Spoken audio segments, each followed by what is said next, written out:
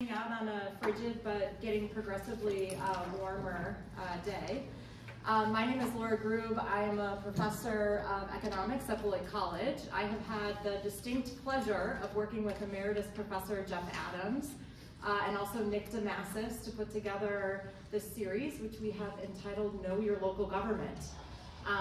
As you may guess from the title, that our primary goal is to provide information about local government with the idea that it can be somewhat difficult to find this information, especially as much of our news tends to be national these days.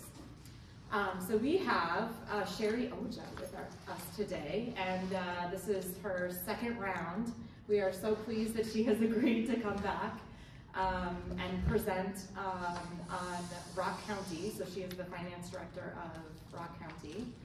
And then I want to alert you to the upcoming events. We have Jason Stein, who is with the Wisconsin Policy Forum. He will be joining us less than a month from now on February 7th.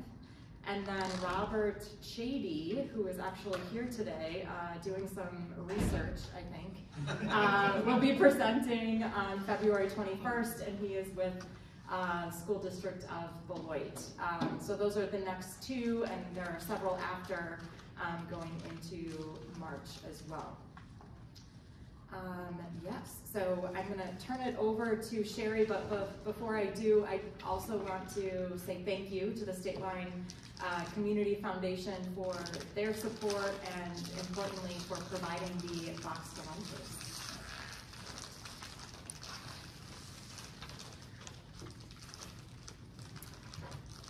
I guess, good afternoon. Good afternoon, now for a couple minutes. So, as was mentioned, I'm Sherry Oja, Rock County Finance Director. And, let's see. So I'm here to talk about the county. So first, what is the county? It's, of course, a form of local government. We have 29 members of the Board of Supervisors. They're all elected. Every department falls under a governing committee that, approves policies, resolutions, goals, and then each county either has an elected county executive or a county administrator that's approved by a county board. So the main goal of the county is we're a provider of services, and we're also the administrative arm of the state. So unlike many states, the counties in Wisconsin do many of the state functions, such as we maintain judicial court records, we manage the state elections, we keep vital statistics and property records, such as birth and death and marriage certificates.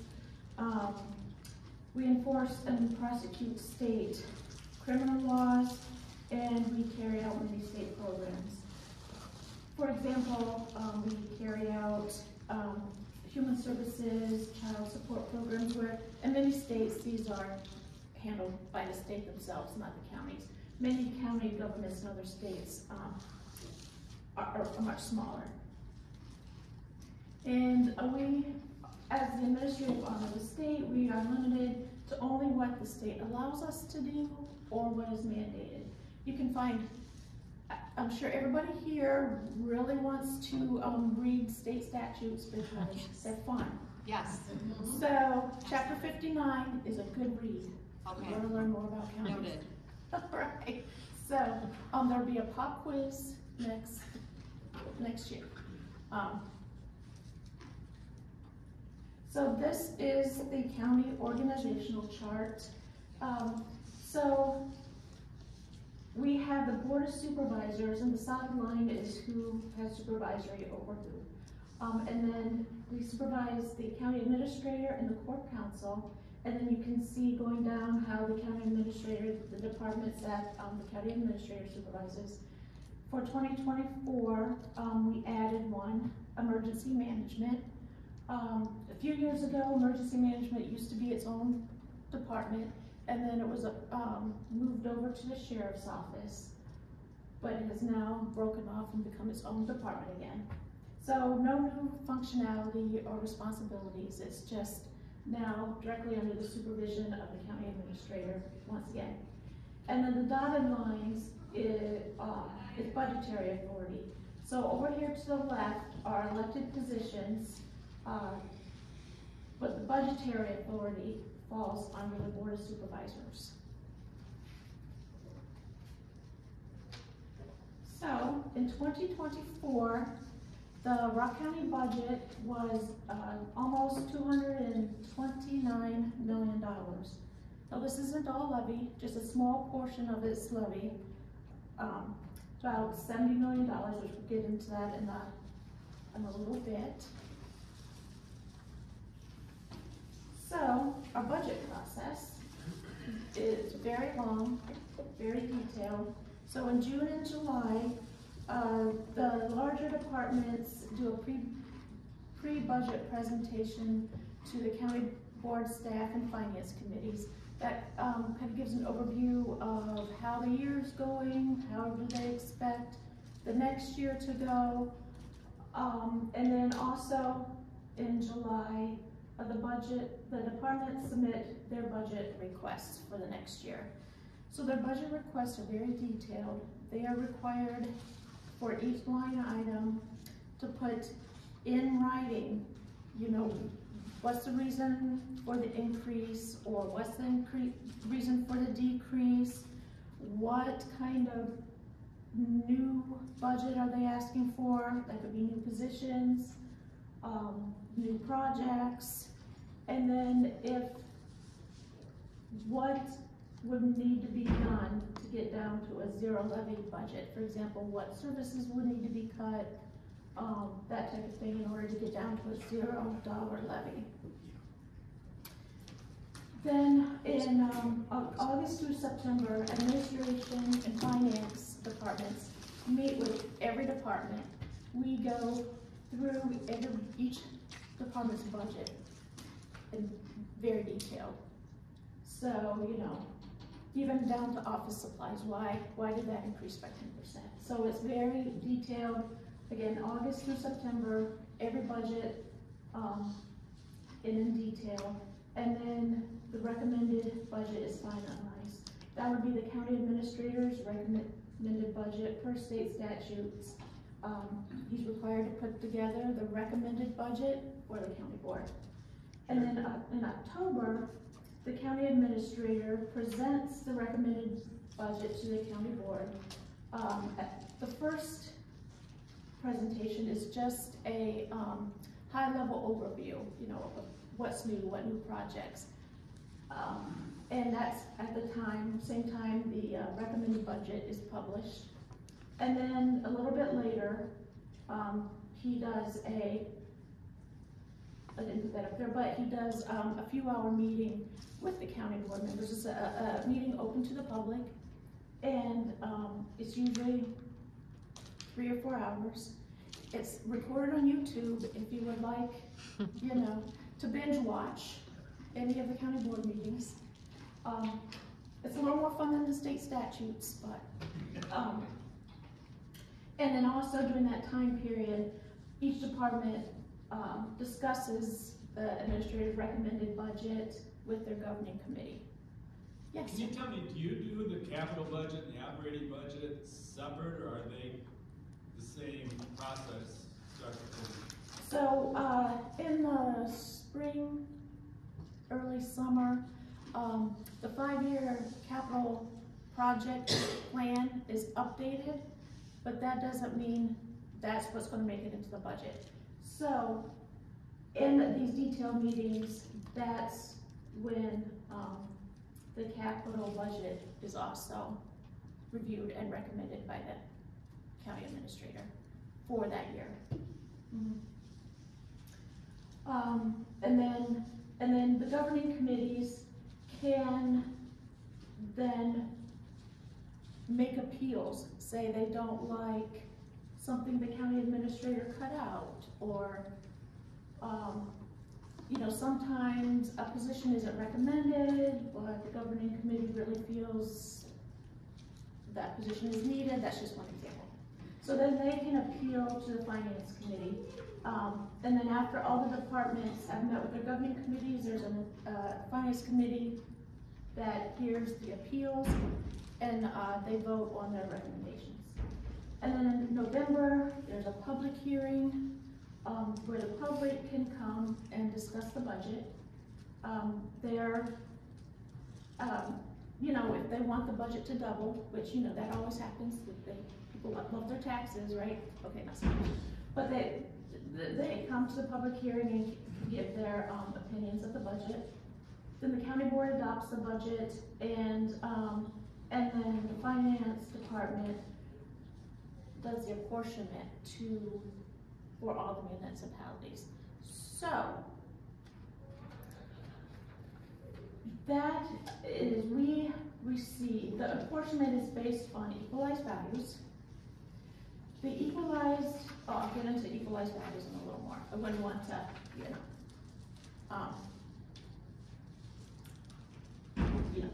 break the suspense here, because I'm sure you're curious. But, there we go. So, how is the county funded? So everybody's aware of the property taxes, but what else goes into that? So here is just a high-level breakdown of the pie chart of various areas of funding. So the largest area, the green area, is intergovernmental revenues. But that is made up of a lot of grants, state funding. Like I said, the counties are the administrative arms of the state. So the state does partially fund a lot of their mandated services.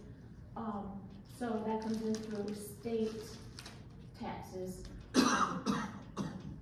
And intergovernmental revenues can be also such as federal grants, like highway aids. It could be Medicare, Medicaid that the nursing home and human services bill for. The next largest, the purple, is of course property taxes and interest on taxes. But also made up in the revenue are regulation and compliance charges. They could be fines collected by the courts, marriage licenses, Board of Health permits. There's also a little bit of public charges for services. Those could be, say, land records, register of deeds, real estate fees, boat landing fees. There's a variety of little fees there. And then the other general revenues could be donations, such as to the Veteran Services Office. They take a little, some donations. It could also be fund balance used that isn't general fund balance, but highway fund balance or Brockhaven fund balance. So that are the other general revenues. And then of course there's long-term debt proceeds, which in 2024, at this time there's no debt in the budget. And and then general fund application, which we had some of that this year. So that general fund application is basically the use of fund balance. And we also have county sales tax down there. Question. Yes. So when the county sales tax was finally approved by the county board, it was supposed to be for capital improvements only. What percentage of it now is used for operations? I have a chart for that. So, good question, good planning. So again, keep everybody in suspense. Okay, so these are some examples of the intergovernmental revenues from the state, as state shared revenue. I mentioned Medicare, Medicaid. Child support is 66% federally reimbursed. The other 34% is state reimbursed. And then we have various grants for all the different departments, or some of the different departments. And Public Works, they get general transportation aids every year. Sherry, can Yeah. you just tell me, is Rockhaven fully funded through the Medicaid, Medicare program? Or is there some application of county local funds to Rockhaven? You all are very good, I have a chart for that. Oh. No, but, so in 2024, I believe there was about $4 million of levy put into Rockhaven. So back, I mean, I've been with the county now for almost 17 years. So way back then, back in the day, the levy used to be closer to 13 million, and then went down to 9, and down to 6, and so we've been working on that. And one of the reasons that Rockhaven has always been partially levy funded is many nursing homes, they have a certain payer mix. Having Medicare and Medicaid residents, the rate that you receive doesn't usually cover the cost. And so, since Rockhaven, we only accept Rock County residents, it has been the long-standing view of the board that we will take the people who need a little extra funding, so they have a place to go that other nursing homes can't necessarily afford to take. So that's why we add that levy to it. Although the rates are getting better, which is why the levy request went down for 2024. Okay, so state sales tax collections. So in 2007 is when we first started collecting the 0.5% sales tax, and started collecting it in about April, which is why it's extra low. But so these are how our collections have progressed. I've always, especially even during COVID, I was impressed at the shopping ability of our residents. Our sales tax collections keep going up, and as was mentioned, it was the goal of the county board to use the sales tax collections for capital projects to limit the amount of debt that we need to issue. So the red line is how much of it has been used for operations, and the light blue line is how much has been being used for capital. So as you can see, back since I think it's 2010, the operational portion has stayed steady at about 7.5 million. I think 7,522,000, but about 7.5 million. And as we increase the collections of sales taxes, more is applied to capital. So that could be things such as a new roof, replacement of squad cars. A lot of it, each year some of it's put into highway projects. A lot of it goes into facilities projects. Sometimes it goes to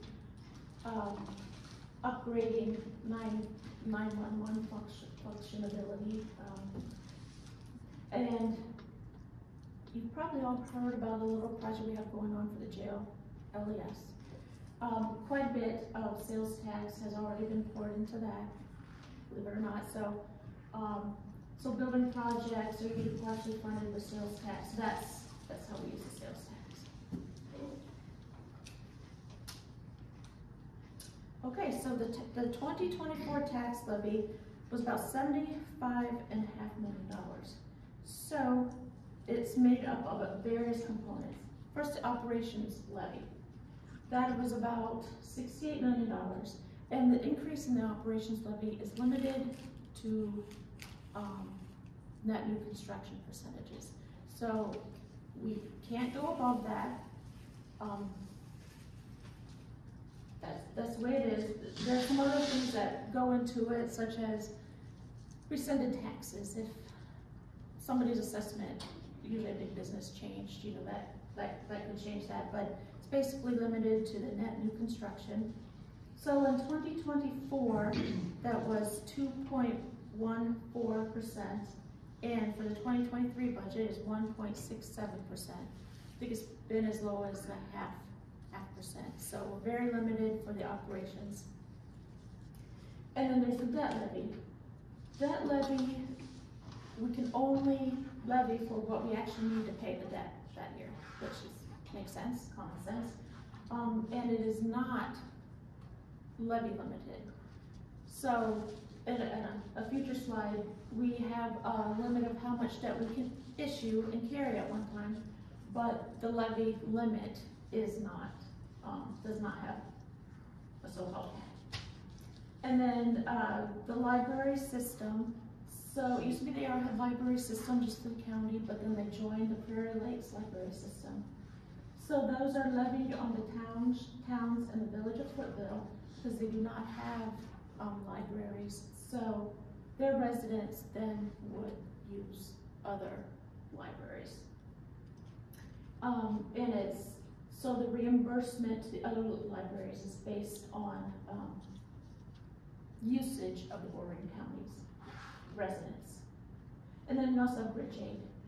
That's levied on towns for bridge and culvert repair. So in 2023 it was 0, 2024 50,000. And basically that's determined by the needs of the towns, what bridges and culverts. So it's usually, fairly small though. All right, so the operations levy.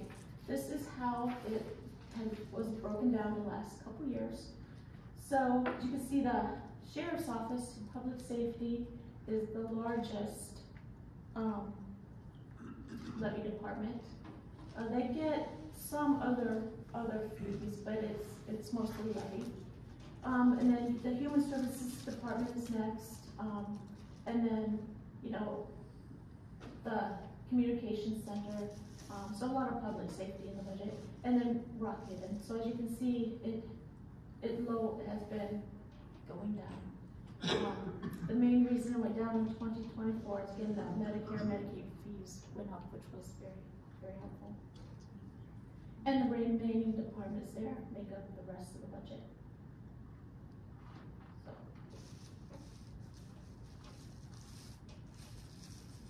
Okay, so this is the historical debt for the county. The outstanding debt at the end of each year. So we do have a legal debt capacity, which is our equalized value. It's 5% of equalized value. So as you can see, we have always been way under the limit. And that's the limit for counties, and those numbers, yes, are real. So we have always been at a very small percentage of the actual debt we would be allowed to issue. Now those numbers are craziness. We would never issue that much debt, but that's what is allowed. Can I ask a question? Sure. So Eric, what is the debt capacity of the city of Beloit? It's limited to 5%. I know, but where are you guys at of that 5%? We are under 3%.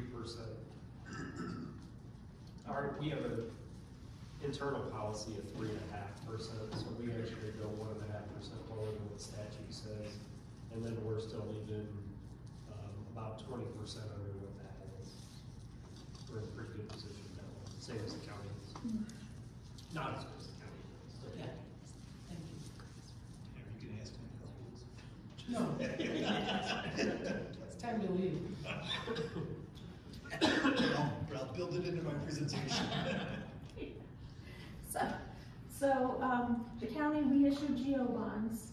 We cannot issue revenue bonds, such as other local municipality governments have. We don't have a source to pay off revenue bonds. So if you have say a water utility,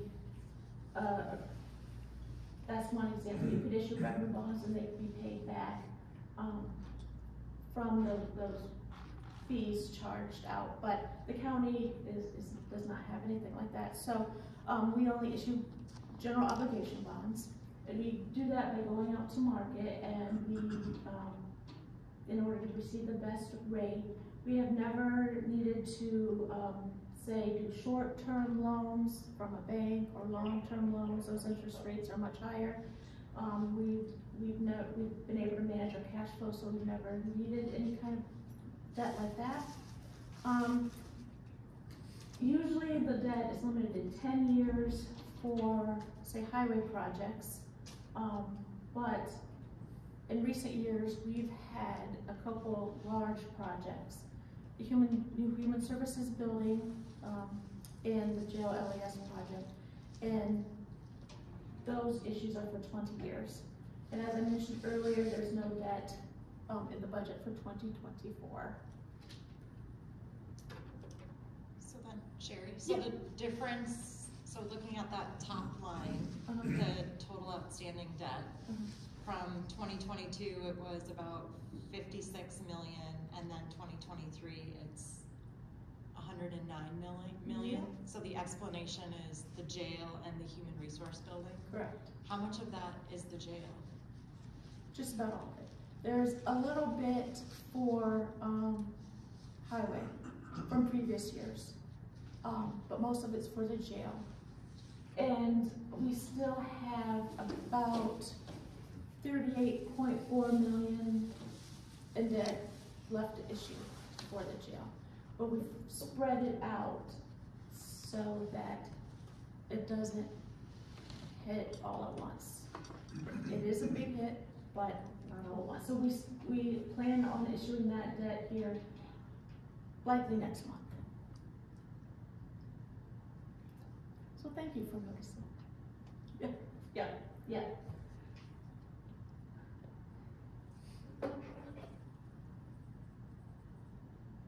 Okay, so the tax rate per thousand, the calculated tax rate, that's how you determine how much property taxes you're going to pay. So the tax rate is calculated by dividing the county-wide equalized value, which was a bit over 18 billion in for the 2024 budget. And you divide that, or you divide the levy by the equalized value rate. So as you can see, the mill rate has been going down significantly. Then I'll show you the next screen, how it has an inverse relationship with the equalized value. But you can see here in the 2008-9 area, that's when the housing market crashed and everybody's value went down. I should say a little bit later, that's why the mill rate went up and the equalized value went down. I'll show that in the next slide. So here are the equalized values. You can see that little dip down there when the housing market had a downturn. So because you divide the property tax levy by the equalized value, when the equalized value goes up, because we are under such tight levy limits for property tax levies, the property tax levies aren't going up nearly as quickly as the equalized values, which forces the mill rate down. So, and again, the 2024 equalized value was about 18.5 billion, and the 2023 was about 16 billion. So you can see how lately there's been a huge increase. But in the real estate world, as in the insurance world, what goes up must come down. So eventually, I'm sure we'll see the graph start going a bit the other way. But for now, the equalized value amounts the county gets those from the state. We get the state calculates the equalized value, and the goal of that is to equalize each muni's assessment values, because, you know, if a municipality just went through an assessment, it could be at 100%. If it's been a couple years, as you can see with the housing market, it could all of a sudden, your assessed value could be 80% of equalized value. So the state calculates those numbers to better even out how the levies are apportioned. Now, I've heard some people say over the last couple of years that the county can manipulate equalized values in order to better, to be able to levy additional property taxes, but not so much. It comes from the state. The county can't do anything with equalized values. The county also has nothing to do with property assessments. We just get the numbers, they're hard, and that's the way it is. So, again, along with the state statute reading and watching the county board videos, you can also go to the DOR website and look at all the individuals' munis equalized values for the past several years. All right, so we'll talk about where the money comes from. So how are the funds used? So again, here's a pie chart that shows like various categories of how the money is used. Health and Human Services is obviously the largest one with public safety. So this slide shows you in those categories which departments fall under those categories. So public safety, sheriff is the largest user department in public safety, but public safety also includes courts, child support, 911, and those kind of things, and that breakdown. Here we go.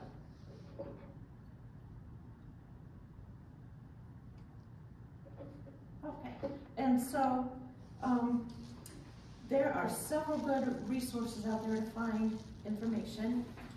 So here from the Wisconsin Legislative website, Chapter 22 of the Wisconsin statutes gives a good description of municipal and county government. It kind of spells out the differences of what villages, towns, counties can do, what they're responsible for. I found it to be a very interesting, useful document.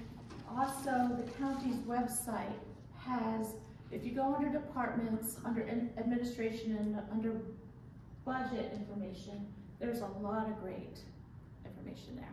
There's a statistical report if you love your numbers, as I do.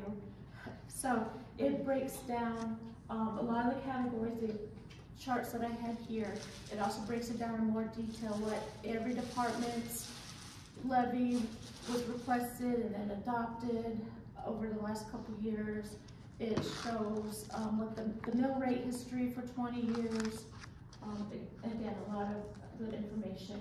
There's also the recommended budget for every county department, and in each one of those documents, it gives the information on what does the department do, what they're responsible for, and then detailed, well, explanations of what was recommended in the budget, you know, what changed, what are the larger projects that are being funded, and how they're being funded. For example, under general services, they're the governing committee for our facilities management department, so then you can see what kind of big capital projects are in the budget and how they're being funded. If it's being funded by sales tax levy, or if it's being funded by sales tax revenue or property tax levy, or as in a couple recent years, if there's a larger project that's being funded by debt.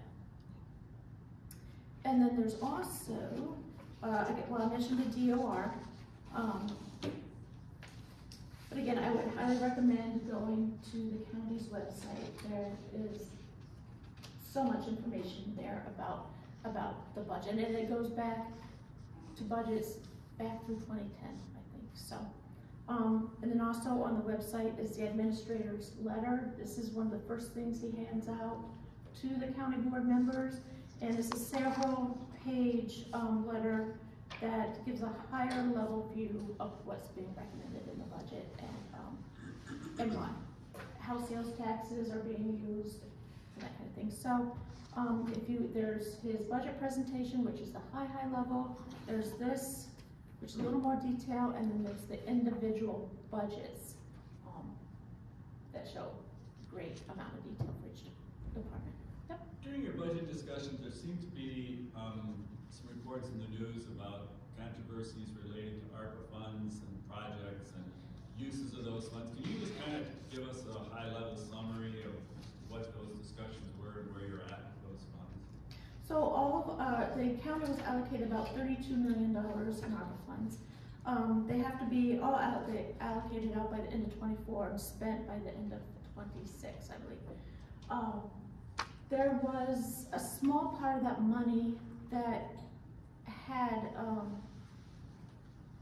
more general way we could use it. So, we had more discretion in how we can use it. But the rest of the funds, it was very specific on the things that we could use it for. So sometimes somebody wants to use funds for a project, but it's just not allowed. As much as we think that project may be good, it's just not allowed. And there have been, pots of money allocated to certain projects like small business loan grants, small business grants. There haven't been as many businesses that applied that we thought, so some of that money was reallocated for other purposes. In that budgetary document on the county's website, it's under the Finance Committee budget document. I believe it's about the last page. There's a big chart there about the ARPA funds and how they've been allocated and how much and what years they've been used for and what years are be budgeted for in the future. So,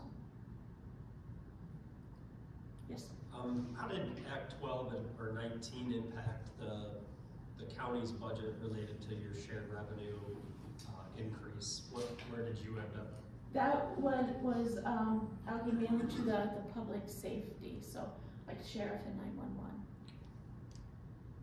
So, very helpful, yes. Could you go back to your organizational chart? Sure.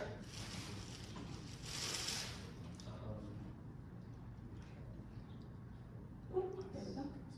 Yes. So the courts and all of that is funded by the state? No.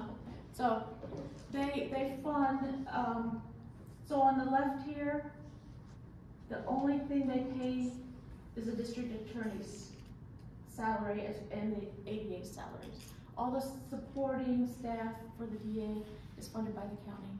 And then all the staff and all the other departments and everything else is funded by the county. But so the district attorney's office, again, it's just the salaries for the district, the DA and the ADA. All supplies, office space, supporting staff, all that is county. For the courts, the judges are funded by the state. But again, all the supporting staff, supplies, space, is all funded by the county. Public defenders? No, public defenders isn't part of the county budget process at all.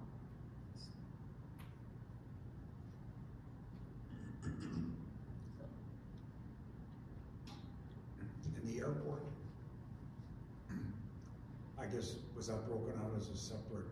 Yep, that is a separate department. Several years ago, it used to be part of the Department of Public Works, but a few years ago, it broke out and became its own separate department. Sometimes I get the question, is that levy funded? It does have a few $100,000 of levy in there, but it does collect revenues from hangar rentals.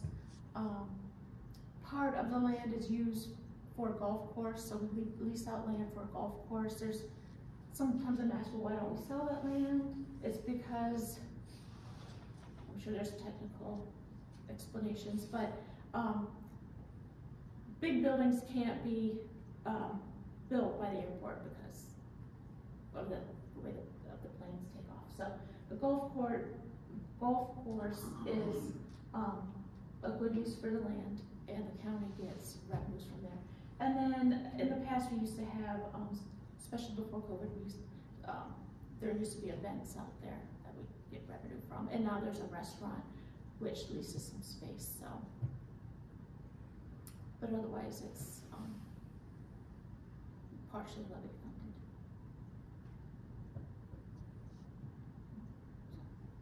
Yes? Are there still just two departments that actually generate revenue for the county, or does the airport fall into that now? No, the airport does not. They're partially levy funded. So the Register of Deeds generates revenue for the county because of the real estate transfer fees.